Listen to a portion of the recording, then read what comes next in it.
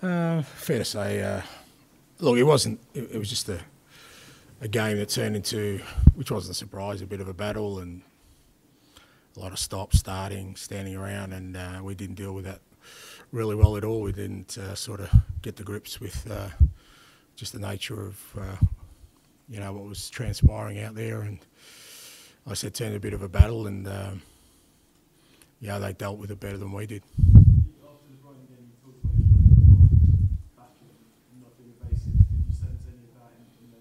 No, it was a different game. It wasn't like, it was just like I said. It was just a game where we needed to sort of stay composed, not sort of fall into the trap of trying to play the game that ultimately Palace wanted to play. And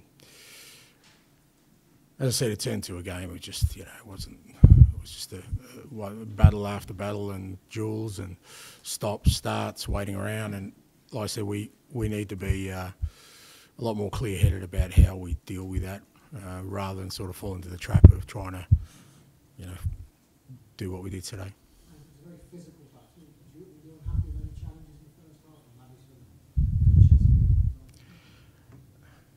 No, I mean, it was always going to look. I mean, it was a big game for Palace. They were always going to, be desperate to get a win today. And when that happens, they're going to be, look, I'll let the referee out. Look, I just thought there was a lot of standing around today, which I hate. I've said that before, but I guess it was just the nature of the way the game went. And you just spoke about the players needing to be more clear-headed in certain situations. How do you teach them that, basically?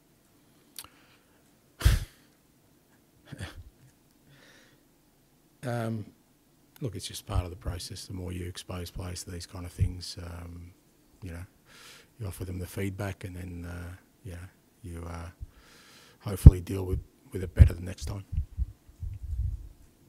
just physically, the players need to be up for it more to match as you might Palace out there today. They were lacking from that. If you want to play that sort of game, but there's another way of dealing with it as well. But just like I said, staying a bit more composed and not falling into the trap of turning into that sort of game, because.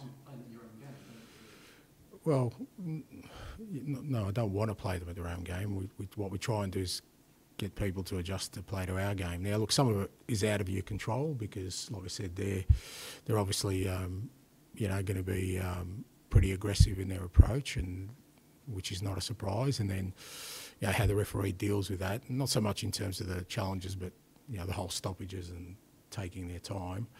All that's out of our control, but I just felt when we had control of things, we could have dealt with it better. We ended up doing some silly things, giving away silly fouls and losing our composure, which just adds to that, that sort of game, and you can't just get any traction. So I just think we directed our sort of frustration in the wrong way rather than sort of dealing it with the way we should have.